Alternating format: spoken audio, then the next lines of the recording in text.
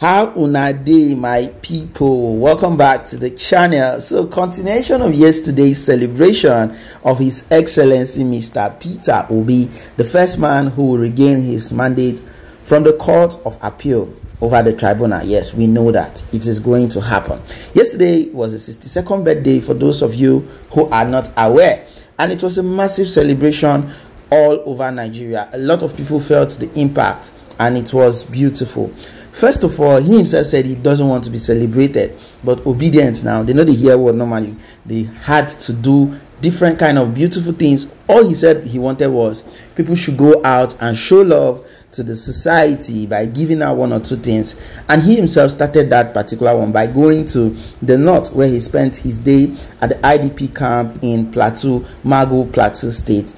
After which he visited the government house, and this is the highlight, the full speech from the government house. Enjoy. Don't forget to subscribe. Happy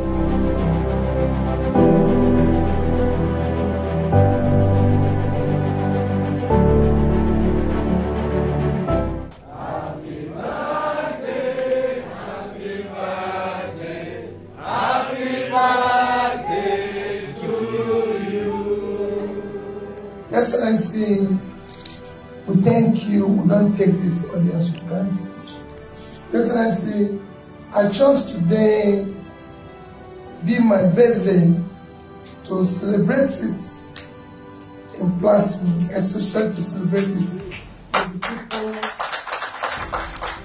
first with the people in Mali.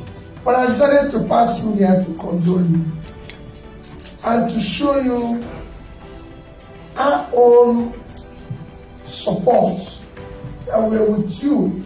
First, to appreciate what you've done so far, how you've handled the crisis, the killings, everything.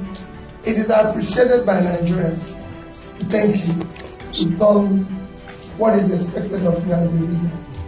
Your Excellency, that's what we have. Just to say, I told everybody, let's go and celebrate with the people in Mango, going there with your gracious permission. Because I can't come here and go to anywhere without your permission. For understanding, we are not here for party politics. Be assured I'll be part of it. In any way you want me to support, in any way you want me to do anything, I just need the preliminary reason. Invite me in any way you want me to support. I'll support it, not party politics. We're just trying to save a situation that is difficult for everybody. So thank you for this. Thank you for even recognizing my birthday. So I remain prayerful for those in service. It is this, you think this man is sleep, you don't sleep. We are part of this family. And we want to be part of it. Thank you, Excellency. I would stand as a mark of honor and respect to one who has been a two-time governor and one who has redefined Nigerian politics. Sir, we want to say welcome home and to truly wish you a happy birthday. In the midst of difficulties and challenges of life, we will not forget to thank God for the mercies that He has shown us. And I'm sure you have a lot to thank God for. We're highly honored, sir, for this visit, that you thought it wise to come and commiserate with us. We do not take it lightly. Coming to be able to share in the affliction that has come upon us. Indeed, Mangu particularly has been in the news because it was one of the most peaceful local governments. But people forget also about Riom, because it looks as if in Riom now, the killing has become normal, which is the local government of my deputy. And it's to curious minds, they wonder why the attacks began in earnest in those two local governments. And sometimes you cannot but link it to some other ulterior motives. But whatever it is, we know that the loss of one life is painful, but to lose, at the last count in the last 2-3 months, about 300 plus is a national disaster. And all we are asking is that this carnage must stop.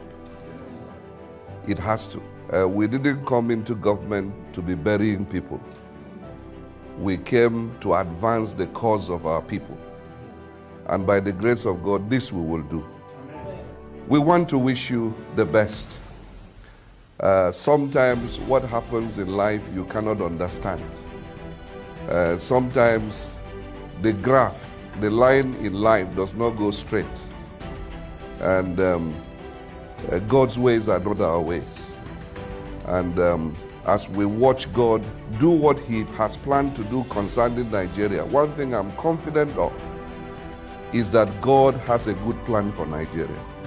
One thing I want you to know, sir, is that you have changed the political landscape in Nigeria. You're talking about a Nigeria that works. This is a passion we share in. You're talking about the son of a poor man, nobody, becoming something. The person standing before you is one. I'm sure if they were looking for great men to become governors, I wouldn't be one.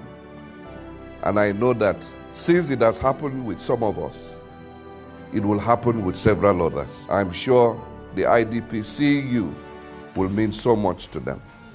And we want to pray that the good Lord who brought you safely will take you back safely. Thank you and God bless.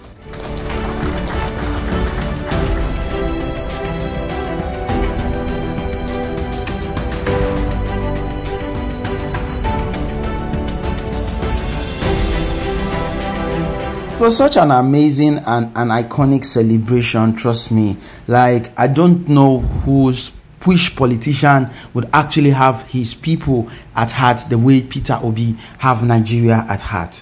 You know, this man try as much as possible to let us know that it's not just about going to public office to make money.